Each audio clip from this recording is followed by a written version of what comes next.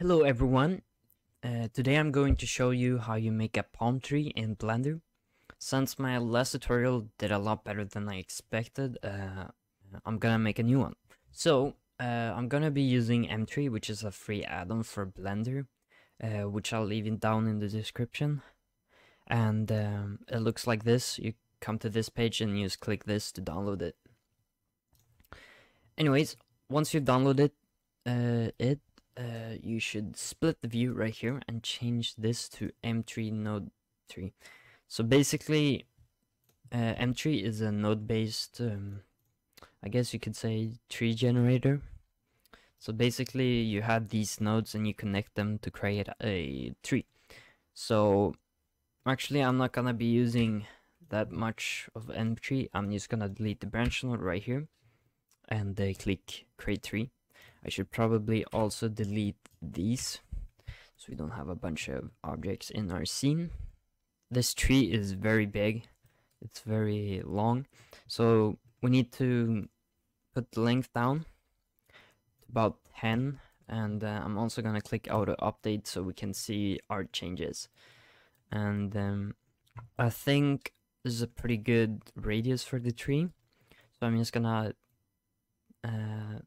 put up this shape a bit, not that much, and I'm gonna put the end radius a bit about to 18, something like that.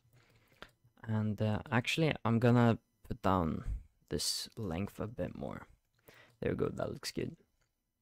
So once I'm done with that, I'm gonna click final here so we get our final tree, and I don't know what it did. Excuse me.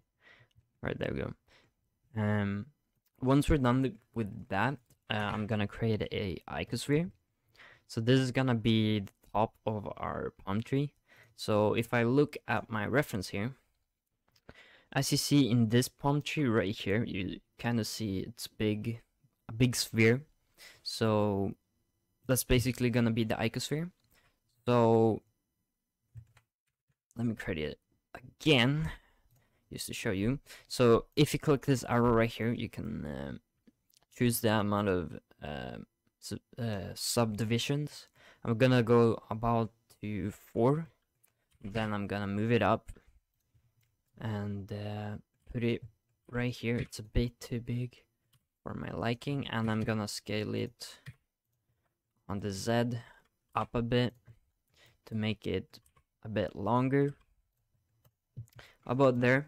And I'm also gonna go to the modifier tab and add a displace, and I'm gonna click new here to create a new texture, and I'm just gonna choose clouds. So this is a bit too much. I'm gonna turn down the strength a bit. Also, I'm gonna shade smooth, right click and then click shade smooth. And then I'm also going to throw in a subdivision. That looks good. So now I'm gonna be importing a I'm using a Quixel Bridge and a Quixel Megascans library. You can download it for free if you sign in with Epic Games account. So I'm gonna click export, and this exports to Blender right there. And then I'm gonna create a new plane, move it to the side, scale it on the X, about there. And then I'm gonna go to the material tab and select the plant something.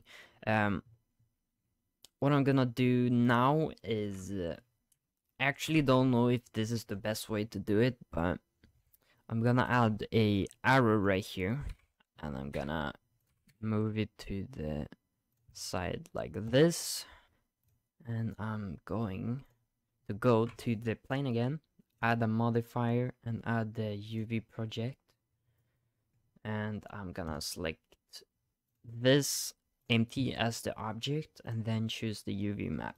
Then I'm going to go into shading view, and I'm going to scale this up a bit, so you'll see this kind of basically this projects to the UV. So I'm gonna scale this about there, so I get this leaf alone and doesn't interfere with the other leaves like that. And I'm gonna scale it up a bit, and this as well, like so. I'm also gonna move this edge up a bit to get it towards there, and that's looking good. What I'm gonna do now is add a lookout and in the middle of the plane, and then I'm gonna add about, let's say, 6 loop cuts on the other side. And I'm gonna go into vertex, and I'm just gonna move all these vertices to the center of the leaf, like this. Just quickly gonna move them all to there and somewhere around there. Once you've done that, you can just click Alt in edge mode and click the center, and it will select the whole spine, I guess you could call it. So I'm gonna move this up so you kind of get this nice curved leaf. Once you've done that, I'm just gonna go ahead and move this a bit closer there. I think that looks good. Then I'm gonna go into the shading tab, and I'm just gonna quickly zoom to this, and I'm gonna change this to this, so it just makes it like to the correct socket, because for some reason in this version of I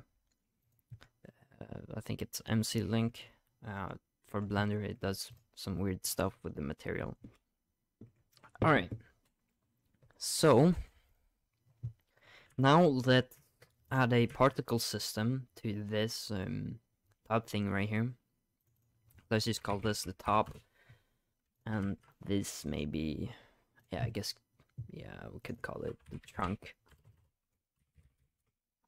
Perfect. Now I'm gonna add a particle system to this, and I'm gonna set it to hair, and you'll see we get a bunch of hairs. So I'm actually gonna go back to layout and zoom in on this, and then I'm going to go to weight paint and paint the top like so. I think that looks good. Yep, perfect. I'm gonna go out of weight paint, and then I'm going to go to the particle settings right here and find where is it, vertex groups. So you're gonna select this, just click here and click group, and you'll see the top part will only emit the hairs. So once you've done that, you want to turn down the amount of hairs a bit, and once we go back to our thing here, we need to select the cursor right here and click in the root, I guess you could call it. Oh, camera's doing weird things. Alright, so right click and then set origin to 3D cursor. So what this does is when it emits this, this will be the spawn point. So if we would have not changed it, every time we spawn like instance this leaf, it would spawn in the middle. So that would look pretty weird. But anyways, let's go into the render and change the path, or the render as, from path to object. And then we can just do this little drop thing and add it to the, and click it on the plane. Then I'm gonna, oh, that's too much. I'm gonna scale it up a bit. And you'll see we kind of have, you get the idea. We kind of have a palm tree already. But I want to set the scale randomness to around 0.5 to get some more randomness in the, oh, I think that's too big. About that size. So if you go to hair dynamics, this will basically, yeah, simulate. Oh my gosh, I can't speak today. Anyways, you will see it looks pretty weird, but this is a really important step which you have to do. And you have to click Ctrl A, and then all transform. And then if you go back here, it will fix itself. Yeah. So you wanna find a good frame. I think this looks pretty good. Yeah, it's pretty nice. So I'm gonna just stop it right there. Alright, so once we got this, you've like found a nice frame for your palm tree. We could add materials to the trunk and the top. So I also used megascans here as well. If I just go into surfaces, I'm just gonna quickly export a material real quick here. There we go. And then I'm going to go to the material and select palm bark. Once you've selected it, you'll see pretty nice material. And I'm gonna do the same for the top, but I'm gonna select it, and then I'm gonna click this, and you'll create a copy of the other material. So why I wanted to duplicate it is because I want to make this a bit darker. So what I'm gonna do is actually move this backwards a bit. So I'm gonna remove the ambient occlusion right here. I'm gonna delete it, and I'm gonna change this to mix, and I'm gonna turn this to completely black, and I think that's about right. And you could add some displacement to this if you duplicate this, and I'm just quickly gonna go into the displacement right here. Oh, I forgot displacement node. Object space is fine. They should go to the height. Yeah, you can play around with the scale, but you won't see anything in the Eevee because Eevee doesn't support this node.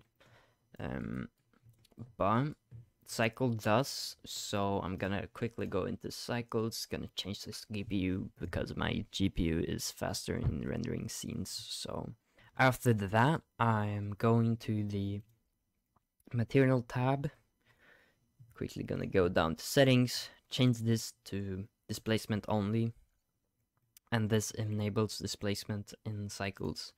So if I go in rendered mode, you'll see it looks pretty weird, but that's because we don't have any light in our scene. So I'm gonna go to the world settings, click on color right here on this little dot here, and then I'm going to go to sky textures and gonna turn down this so it's not that intense.